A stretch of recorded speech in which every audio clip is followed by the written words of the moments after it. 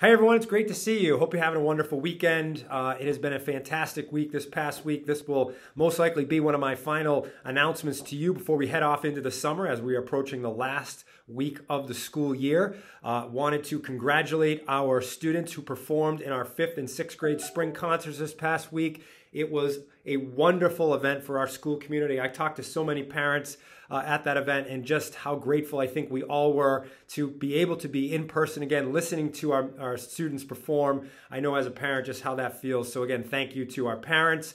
Thank you to our students for putting on such a wonderful performance.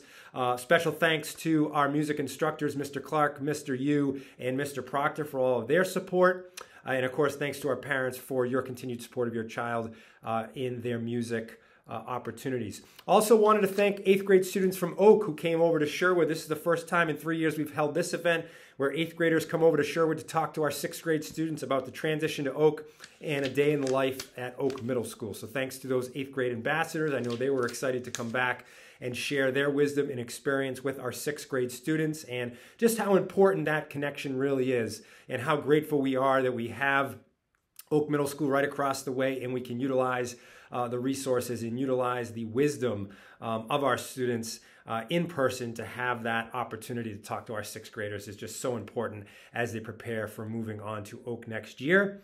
Also, it was exciting that we had our last community meetings of the year, grade 5 on Thursday, grade 6 on Friday. We celebrated our student accomplishments, we celebrated our retirees, and we also took time to sing and dance and look forward to the festivities that are happening this week as well. We have our field day on Wednesday and yearbook signing on Friday. So we are certainly looking forward to those events, but most of all, we talked about continuing to finish the year on a positive note, making sure that we're following our core values of respect, responsibility, perseverance, and most importantly, we are being kind to everyone we come into contact with. I wish all of you a wonderful weekend. I hope you have a relaxing summer. You're able to spend time with your family, pursue activities that bring you joy.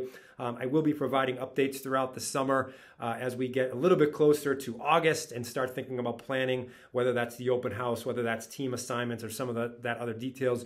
You're always welcome to call the main office if you have any questions over the summer, but certainly it's been a great year. Thanks so much for your commitment to your child, your commitment to our school community, and looking forward to seeing you all in the fall. Take care.